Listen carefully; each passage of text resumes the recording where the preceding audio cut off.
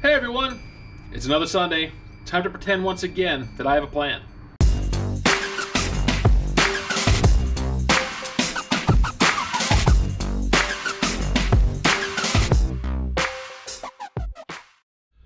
So to start off, I've decided to change the way I'm going to be doing my panel installation in the coach. I'm going to be making the panels right in place instead of making an external wooden buck. And the reason I'm going to be doing this is because I've decided that all the walls aren't quite the same shape. Some of the panels have little deviations and deflections in them, and by making them into place, they will fit the actual area much better than if I had made a generic buck outside and then brought the panels in and cutting them into size. I'm going to begin by cutting 1/4-inch strips of plywood that are the width of these supports here, gluing the strips together and screwing them into place.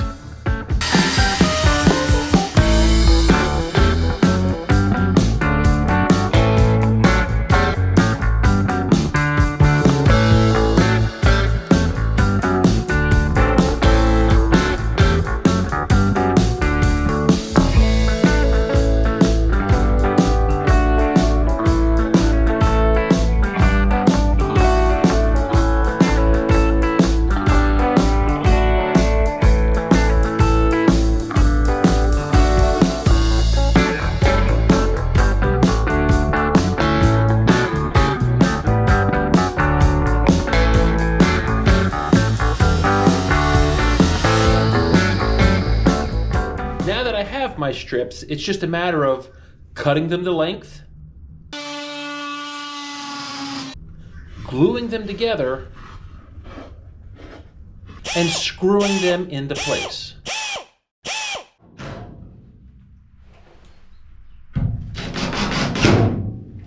Okay, now the wood slats are done, we can go ahead and move on with our foam. But there's a couple things I wanted to show you. The first off being the top ribs I had to do just a little bit different. I made them in 3 pieces. That's because this bend here is a pretty tight radius for bending wood. So I cut these to 7.5-inch pieces and pie cut them. So the wood was a lot easier to bend. And they screwed in, and now they conform to the shape real nice without a lot of pressure on the wood trying to open themselves back up. Here's a better picture. You can see the little pie cuts I put in here to make the radius here. The Gorilla Glue once again is used to bond the wood together, and being it's expanding, it fills all those pie cuts with the expanded glue, making it even stronger. Now I already did a little bit of foam work, as you can see. This is 2 layers of 3/4-inch and 1 layer of 1/2-inch foam. They are glued together and glued to the wall. The glue I'm using on the outside wall is actually just regular Gorilla Glue. And the reason I chose that is because it's an expanding glue. I put a good coating all around the edges and in the center and glued the pieces of styrofoam together with Glidden Gripper Primer. It works really well with the foam, and I've tested it. You can't separate it once it's together. Once I have it all together, I put a piece of wood across the center here and push this into place and let it dry. And the outcome is a very solid bond. Even banging on the outside of the coach, you can hear the difference. They're made about a 1/2-inch shorter than the overall dimensions, so I have a 1/4-inch gap all the way around. And once this is all glued and dry, to come back with spray foam and fill all the gaps and any voids that are behind the metal or behind the wood with the aluminum U-channels, and it seals it in there real nice. The foam has a nice solid uniform contact with the outside of the coach, and I have a feeling it's not going anywhere. These are all the wood straps that run across the top of the coach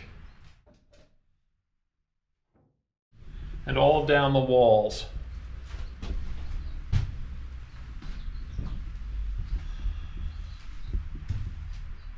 Some of them have some funky shapes on them because the window dressings, when I do them, I'm trying to keep them as tight to the outside surface as I can.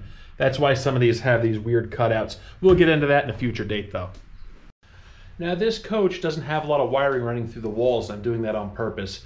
everything's going to be on the inside where it's easily accessible to work on, with a couple exceptions. This is the factory harness running from the front to the back of the coach for the rear taillights. And I didn't want to take this out of the wall. Maybe I was just being lazy, but I left it in there. The way I'm approaching this is I'm running a 1/2-inch piece of foam board behind it, and then I'm running the 2 3/4 pieces that are just shy of this piece, and this will get injected with spray foam.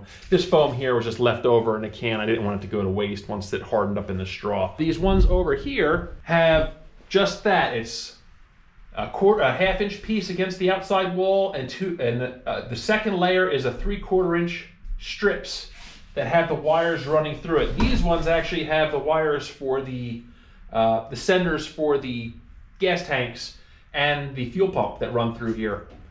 So there's actually 2 wires running right here. I am also marking the wood with W's as to know not to drill in those areas, so I know there's wires behind here.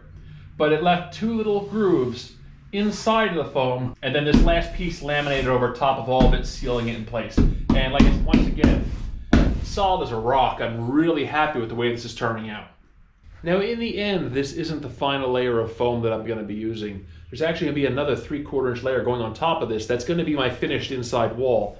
Whatever material I decide to go with is probably going to be going right onto that foam. It'll be easily removed, lightweight, and insulating at the same time. There'll be some wood trim around the outside to actually hold it in place, but that's the final step. This will have a total of 2 3/4 inches of insulation around the entire inside of the coach. The only exception to that is going to be above the bed in the back. Back here is where my ducted mini split is going. This is getting a mini split system, but not one of the ones you see hanging on a wall. It actually is going to be hidden in the ceiling. It comes down about 9 inches. This is the only area here where it's only going to have the 2 inches of insulation. Now there's going to be a surround cover around the unit. That we'll see, that might be insulation as well, but I'll get to that when I get to that point. Now I've got my foam cut. I've cleaned up any excess little bits of foam that might be stuck to the wall, and then wiped the area down with acetone. So now we can start assembling the foam parts. The first panel I'm going to put up is going to be my 1/2-inch panel.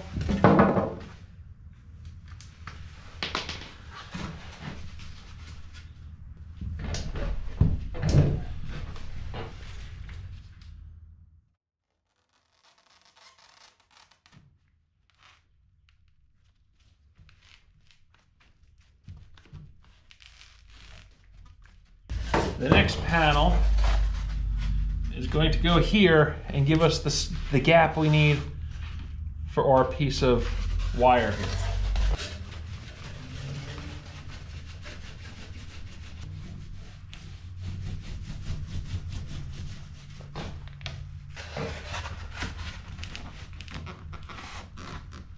You can use a screw to temporarily hold them together.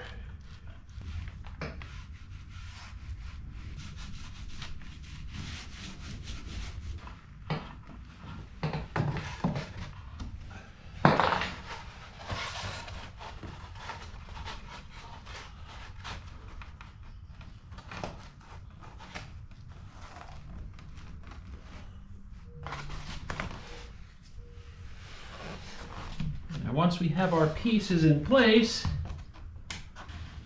we can go ahead and screw it all together.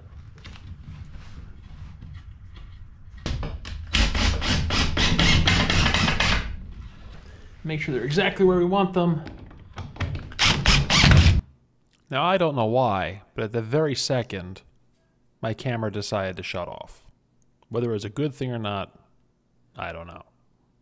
Now, once the insulation is done, the plan is to work mostly on the outside of the coach, fixing seams, fixing holes, making it cosmetically nicer. The only other project I really have planned right away for the interior is going to be making the new bed frame, so I can start planning the rest of my interior, as well as starting to work on the new dashboard. That's something I kind of want to get done. I figured if it's insulated in here, I have a bed, I can drive it, I could probably use it. Why not? Now I'm sure you can tell that the insulation install is going to be a several-week project because I can only do so many segments at a time.